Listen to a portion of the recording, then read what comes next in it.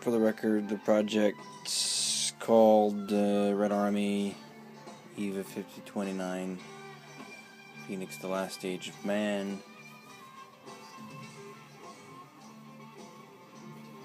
Sci-Fi 9. Now all grouped together to be called EVA 5029. Commenced writing 2004. This document here created 2009 approximately. This material is what was written in 2004. This material was originally written as a separate vision. And this part came to me from listening to a song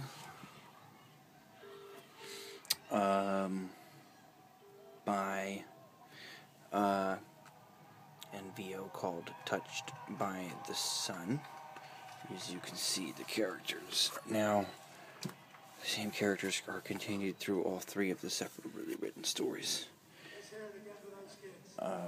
For the record, these are all of the copyrights. This is all of the images. This is all the artwork. All the artwork. Storyboards. I invented this system here, see Bradcar 2000. I invented this storyboard, but that's 4x3, so then I made a new one. And as you can see, the new one is, again, oh, it's so tiny. It says Bradcar Productions, copyright. Oh, and it says Motion Music LLC, which I dissolved with a signature. Anyway, those were the things I authorized to use the new format of storyboard, which is wider screen. You still have all the details where you can write in everything here. Which, the reason I'm recording this is so no one else can take away my right to use my own method that I made. That won't fly. I don't play that. This is okay.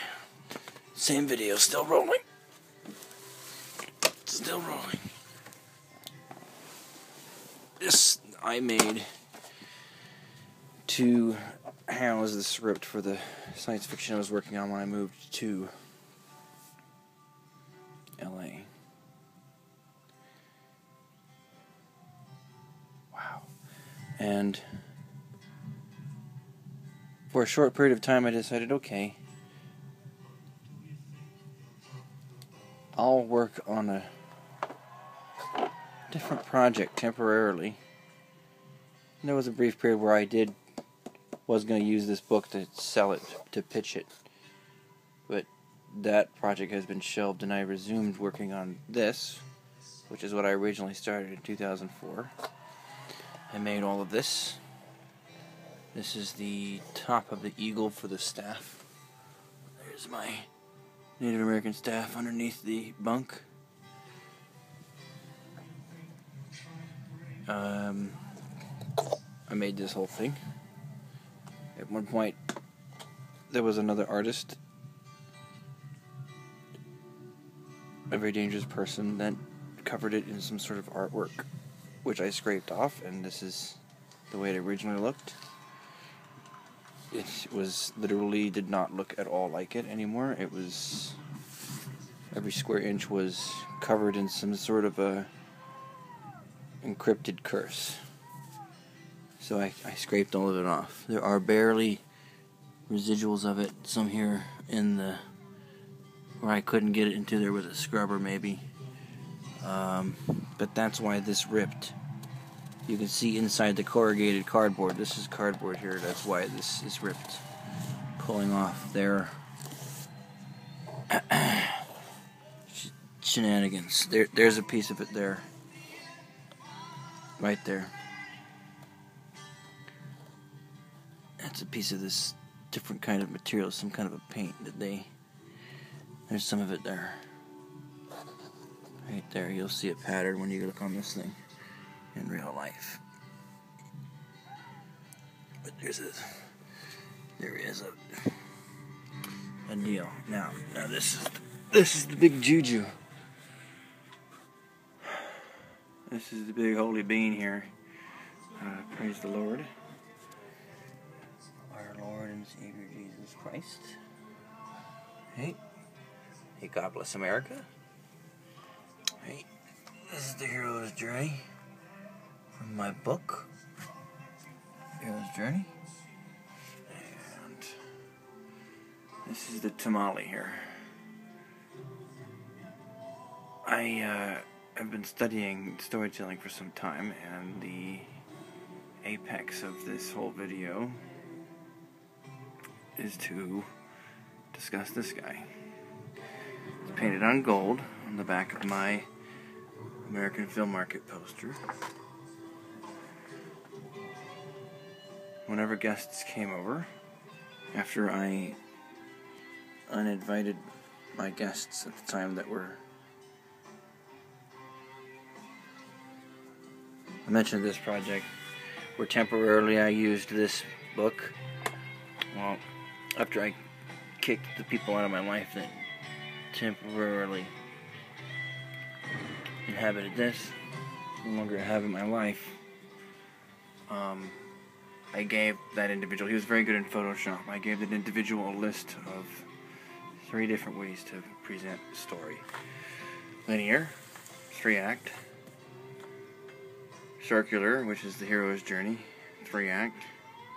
And also the golden ratio spiral version of the 3-act structure, 1, 2, and 3. 3-act structure. So there's 3 different versions of how you present it. Now, when I emailed to this person, what I did is I went online and I collected all these images of different versions of how to present a story like this, but they're 3 different. Like there's linear. There's also the curve. It goes up like this, right? You know, the standard whoosh, boonk, right? Everybody knows that one. So there's this list of all these that I compiled with pictures from the internet and put on a thumb drive, which is missing. Like, while these individuals lived in my home, that thumb drive went missing. And when I put those pictures on that thumb drive, that I said here to this individual,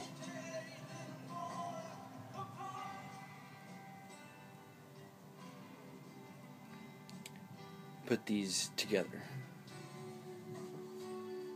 He didn't understand what it meant, or didn't have time, so he just went ahead and emailed them all to me as a group and copyrighted my name, thankfully, which I appreciate. That's very awesome of him. Now he bears witness that I made this, but also his name. And this purpose of this video is to indicate that this was the true intention. So when you look at this and say, well, the first known piece of evidence is that email trail between the two of you, I want you all to know, and that's why I'm making this video, when I have all of these elements here together, which is all 3 acts. This is a different thing with tabs. It's 3 acts with the post-it notes, with all the different scenes that happen in the 100-page screenplay. 100-page screenplay. 100-page screenplay. So we have all of this copyright backup information, all of these pictures I've been assembling, all of my storyboards. I have a great deal of drawn storyboards.